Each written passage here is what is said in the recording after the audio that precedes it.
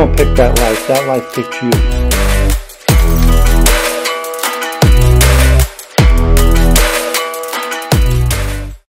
Welcome to Sit Down News, and before I begin, I'd like to mention our sponsor. Ratchet is a clothing company from the UK started by a young man with a vision, a dream, and determination.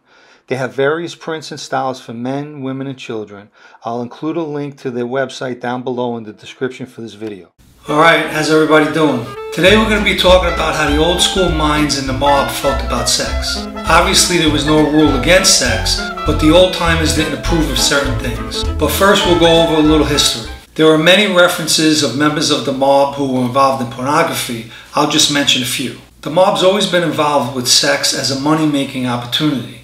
In 1936, Lucky Luciano and others were targeted to centralize control over the brothels in New York City. On June 5, 1936, Luciano was convicted on prostitution charges and he was sentenced 30 to 50 years in prison. Joe Profaci of the Profaci family, which later became the Colombo family, and his brother Salvatore were involved in the pornographic industry. During the 60s, the Colombo family ran coin-operated machines showing pornography films. And in 1972, a film called Deep Throat was supposedly financed by a Colombo member named Anthony Periano.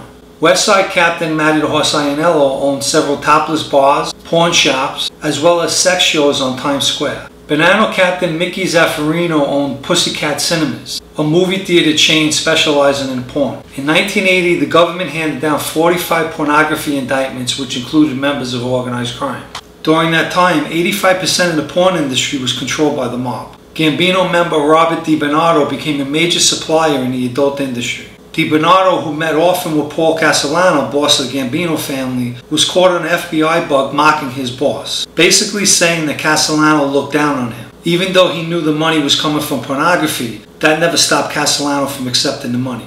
Since the 30s, Times Square has been known as the seedy section in New York City. In 1965, there were 9 known adult entertainment businesses in Times Square, but by 1993, that number increased to 177. In 1998, as mayor of New York City, Rudolph Giuliani won a legal battle to have Times Square rezoned. Adult entertainment and businesses were banned. The old-timers didn't like talking about sex. I remember my mother's Uncle Angelo, who I also called Uncle Angelo, was close to the Fatico brothers. In proper Italian, their last name would be pronounced Fatico, and their nicknames were Charlie and Danny Wagons. Both brothers were members of the Gambino family. Angelo one day told me, "Don't talk about the things you may do with your girl to your friends." He said because when they're in her company, you don't want any thoughts going through their mind about her. I never forgot that advice he gave me, and I always followed it in my life. Which brings me to a story I remembered and why I decided to do this video. At the time, Ernie Grillo and I were in Fishkill Correction Facility. Presently, Ernie's a captain with the Gambino family.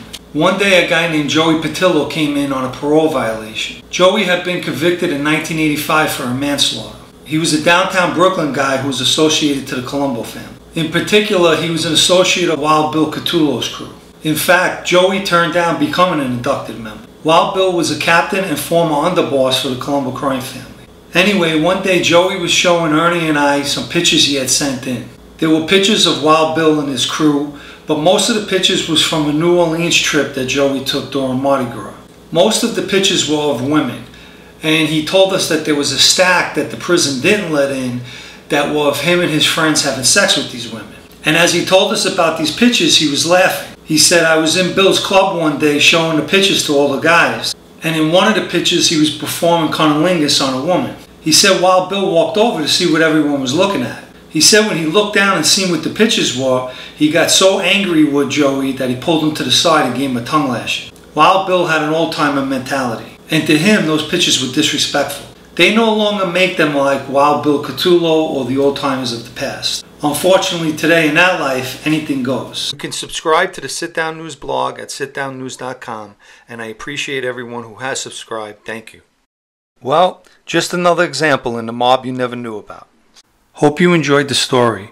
If you would like to subscribe to this channel, you could do so down below. If you would like to subscribe to my other channel, Unlimited Substance Podcast, I'll add a link in the description to this video.